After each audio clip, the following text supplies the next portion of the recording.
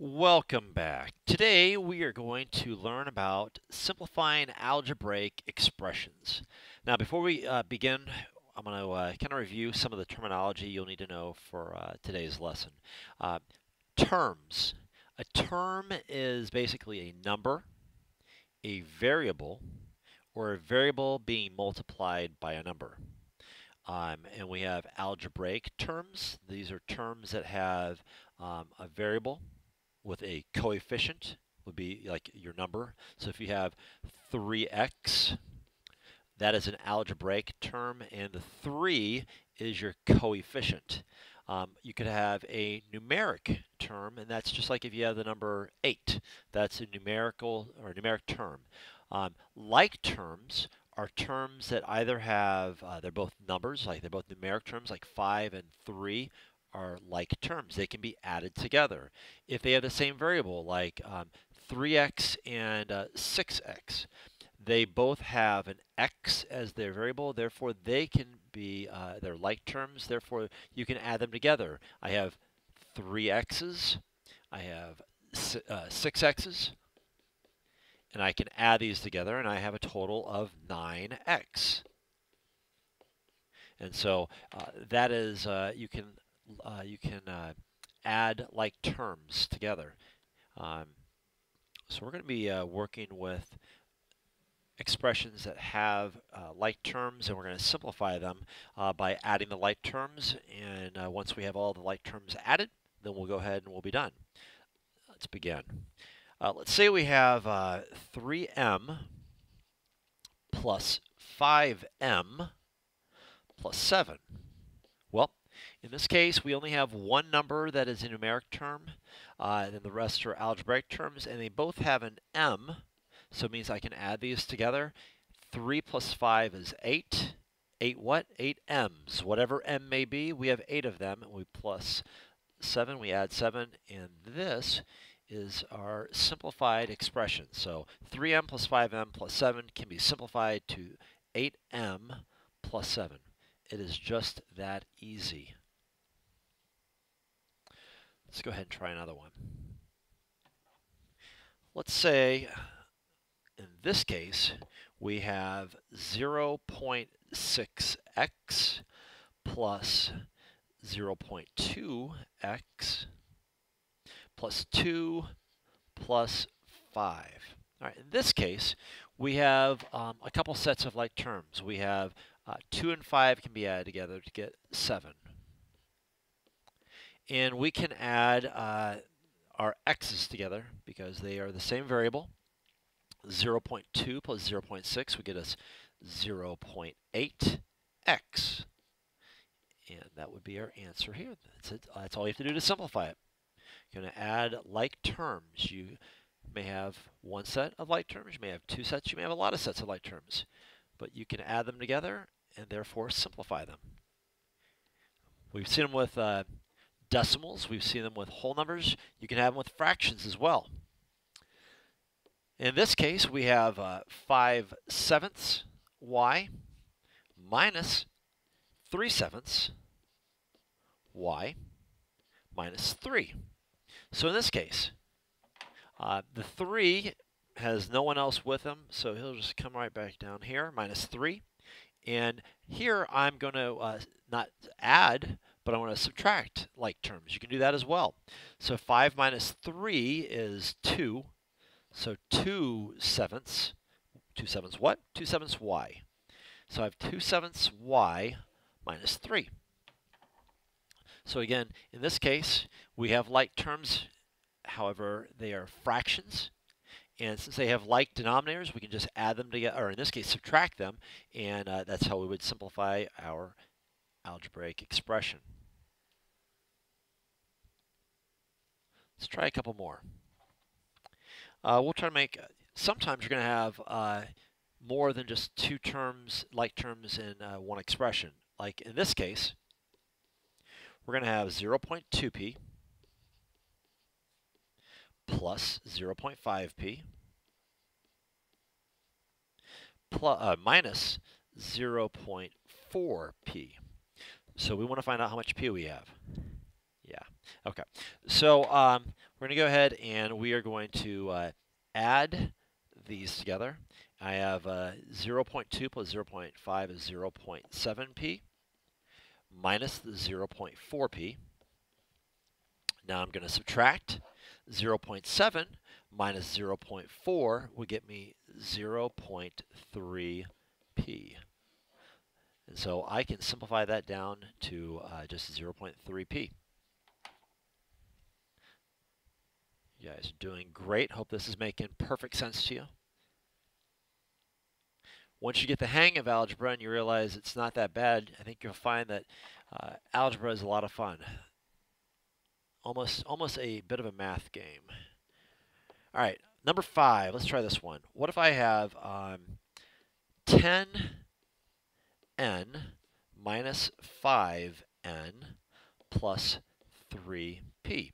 Now this is very similar to the first problem we had, except for instead of having two terms that are like algebraic terms and then a numeric term where we had the 3n plus 5n plus 7.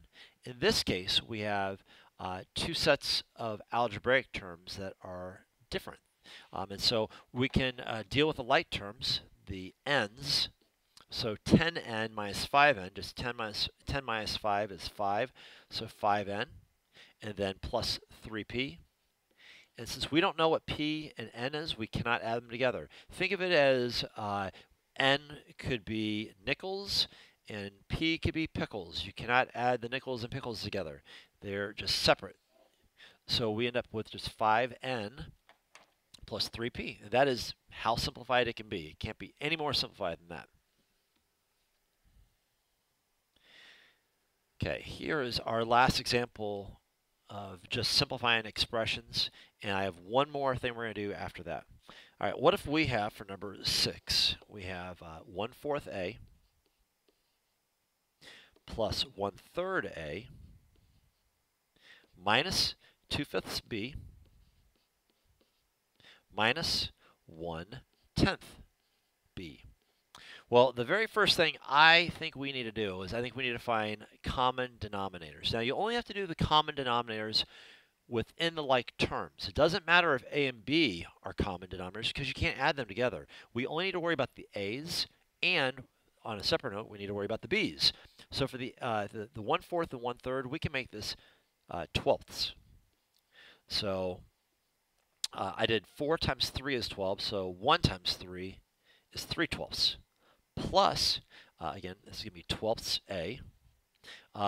3 times 4 is 12, therefore 1 times 4 is 12. Then I'm going to have minus. Well, with the fifths and tenths, we can make it a tenth as our common denominator. So 5 times 2 is 10, therefore 2 times 2 is 4. So we have 4/10 b minus the 1/10 b. Now, me personally, I get myself very confused when I have all sorts of negative signs here. So I want to make it easier for myself. I'm going to make this a plus negative and a plus negative. This is something that we learned when we were doing subtracting integers. This way I have them all as addition. It's commutative. I can go in any order I feel, and I know what is negative and I know what is positive. This is just something I do to help organize myself. So I'm going to go ahead, I'm going to add these together. 4 plus 3 is 7, so I have 7/12 a plus negative 4d plus negative 1d gets me negative 3/10 b. I don't know if I was saying d, but and I know that the 8th grade teacher at our school, she much rather see it in the form of a minus, a subtraction sign, so I'm going to go ahead and write it that way as our final answer. 7/12 a minus 3/10 b. They're both correct, although this would be the better way of writing your answer, is getting rid of your negative signs if at all possible. Okay, so it kind of makes it cleaner, I suppose. Okay, this is how you're going to go ahead and do simplifying algebraic expressions. Now, I am going to show you one other problem, just because I know that my students have a problem like this. Whoa, I have no idea what I just did there. Let's try this again. And so I want to, I'll just put this over here. And for our last set of the problems, we're going to do find the perimeter of each figure. Find the perimeter of each figure.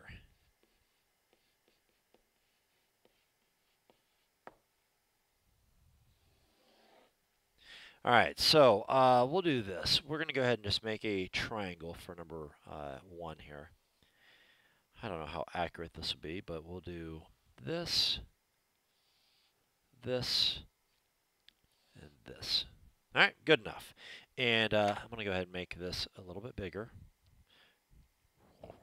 All right, so actually, I'll move this back over here. So let's go ahead and identify the lengths. We're going to say this is 5.1 x yards, 3.2